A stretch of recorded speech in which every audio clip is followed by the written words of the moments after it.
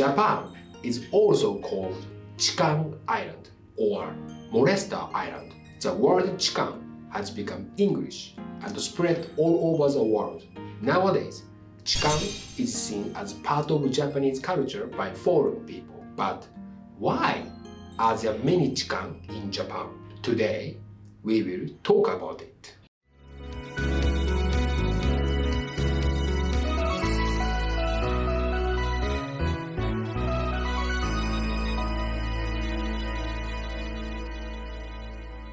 Welcome to Japan Report. I am Meshida, and he is Japanese stand-up comedian and researcher of Chikan, Ken Suzuki. Hello, I'm Ken Suzuki. I'm a train enthusiast. Today's theme is this. First, please watch this. In 2019, almost 3,000 people were arrested for being Chikan in Japan. So it means there were 30,000 Chikan cases in Japan in 2019. The most popular place for Chikan is in the train and the station. More than 50% of molestation cases occur there, and the peak time for Chikan is 7 to 8 a.m. in the morning. For ordinary people, commuter trains are hell. But for Chikan men, it's heaven. For them, it's not a commuter train. It's a buffet. So, Ken-san, why are there many Chikan in Japan?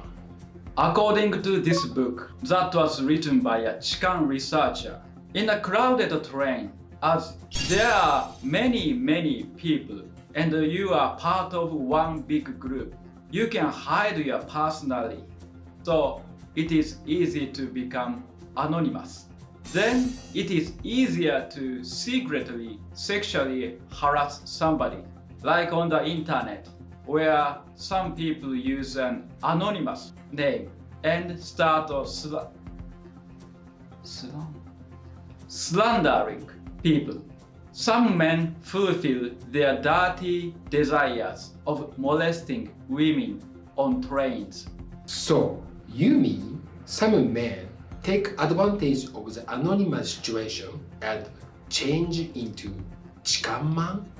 Yes, the same as when Meshida-san uses a fake name in a MILF hostess club and acts like a baby.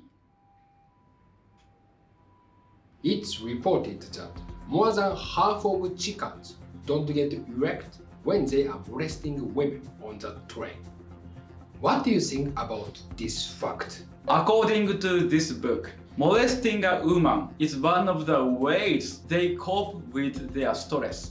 They have a lot of stress in their life. For example, they work long hours or have bad relationships with others and their family, but they don't know how to relieve their stress and depression.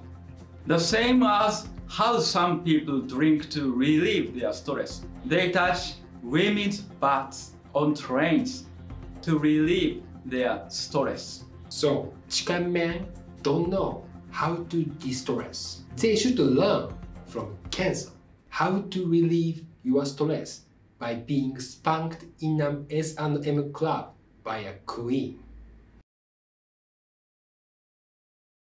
To my surprise, it said that the stereotype of Chikan is having a family and working hard and being a good father. They are very ordinary good people. That's why when they are arrested as molesters, people are surprised. I can't believe he does that. Their appearance is very ordinary. Thin, middle-aged men who look like gentlemen who never insult women. You look exactly like a Chikan. Can I call you Mr. Chikan? Ladies, if you see a man like him on trains, be careful. Meshida-san, I'm very shocked and hurt. Do you know why Chikan relieve their stress through molesting women on trains? They pick quiet women who look like they are not resistant. Then they molest them and relieve their stress and fulfill their desire to control. They are definitely sexist and piece of shit.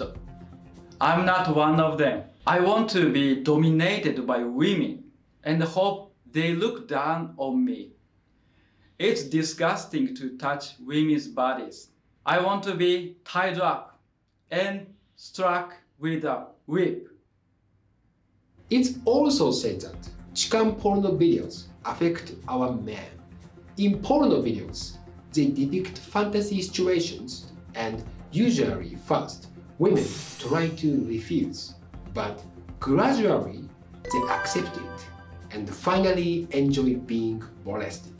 Some men believe in that fantasy and think that Chikan can make women happy and make them calm. After being arrested for being a Chikan, some men make excuses like this and hurt women again. Those people who believe Chikan fantasies are idiots. Like how Meshida-san believes that he can make women calm.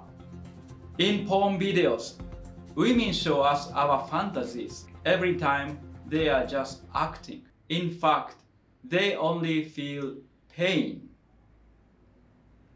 Recently, Chikan has been recognized as one type of sex addiction. What do you think about that? Chikan is similar to a gambling addiction. Once you get caught, your life will end and you will be seen as a hentai Chikan man.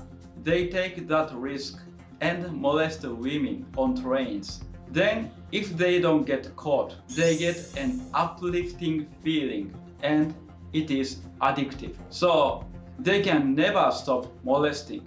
For them, being a Chikan is like playing a game. On that point, like many gamers, do Chikan players also research a lot before playing?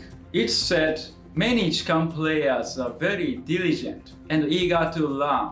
Chikan are like modern-day ninja. You train for a long time for a very short mission.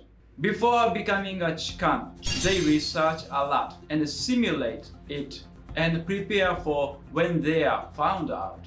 So that's why it's very difficult to catch these masters of Chikan. Because becoming a Chikan is their whole life.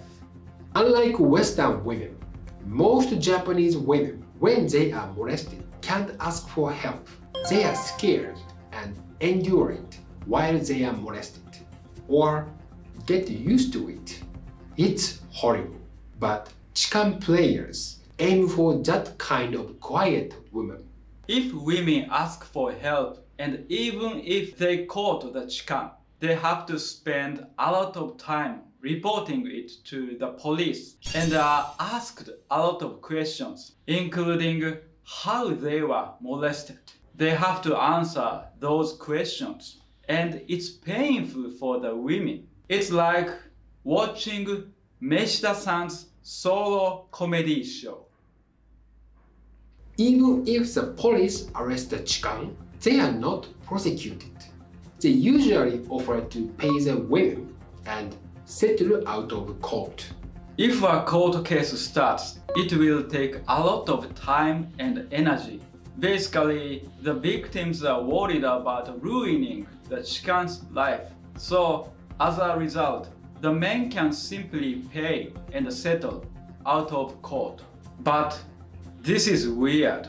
Chikan is definitely a crime, but it ends up more like after molesting women. Men then pay for it, like Meshida-san does it with prostitutes. Ken-san, you are wrong. With a prostitute, you have to pay up front. And this is much less of a problem than Chikan, but false charges are also becoming a problem. Some women act like they were molested and then demand money. Yes, men who look like they have a lot of money are usually the target. Meshida-san, we don't need to worry about it. So, Ken-san, what should we Japanese do to fix this chikan problem? It's very simple. Just eliminate crowded trains. I also think the name chikan is not good because nowadays we have an image of chikan as a light section crime. I think we need a more serious crime name. Yes, you are definitely correct. How about train rape? Wow, that's really serious. We should change the name to that. So ladies, if you see a man like him on trains, be careful. He has a stereotype appearance of a train rapist. Meshida-san, fuck you. Ken-san, thank you very much for coming today. Thank you. Meshida-san, see you soon.